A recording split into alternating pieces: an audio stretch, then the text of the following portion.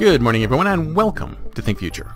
My name's Calabucas, and once again, we're coming at you live from deep in the heart of Silicon Valley, California. We're talking innovation startups of the future, not necessarily those, and not necessarily in that order. If you're watching on YouTube, smack that subscribe button and hit that bell so you can be notified when a new show comes online.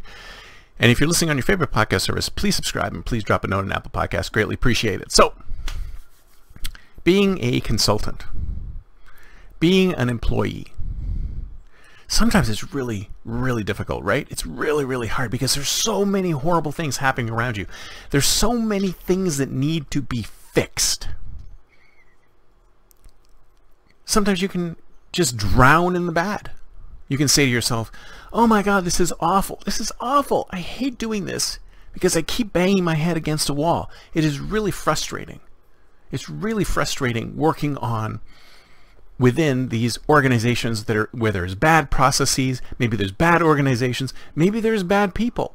Maybe there's all this negativity that you have to work your way through within these organizations. Sometimes when you're working with clients, they're terrible. Sometimes your clients are terrible. Sometimes your clients' processes are terrible. Sometimes you have some good clients and you have some bad clients. Sometimes you have clients that are 80% terrible people.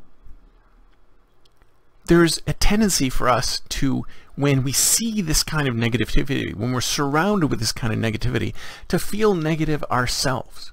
It's really easy for us to take that negativity and just suck it in like a sponge and go, this is awful.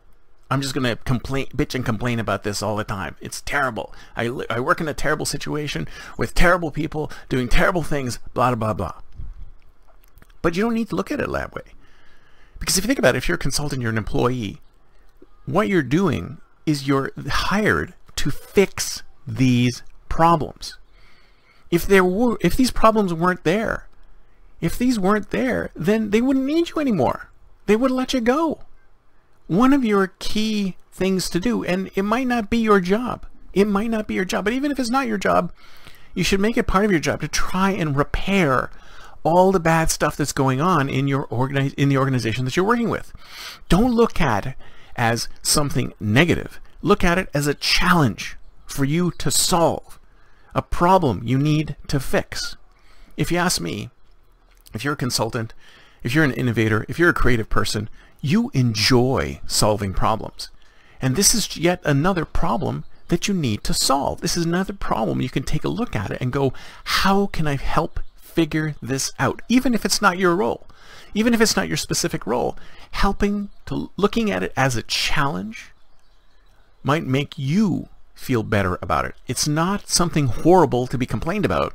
It is, how can I use my brain power to help solve this issue, to help turn things around?